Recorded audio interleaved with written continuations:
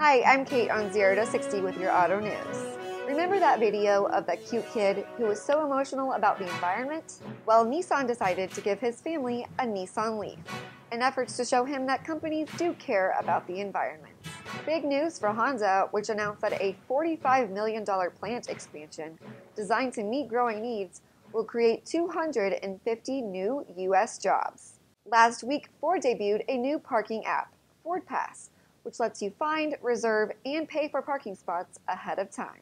Hyundai also launched a new app last week.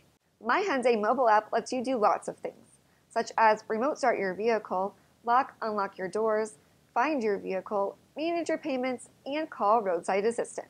I'm Kate Donovan with your auto news. Thanks for watching 0 to 60.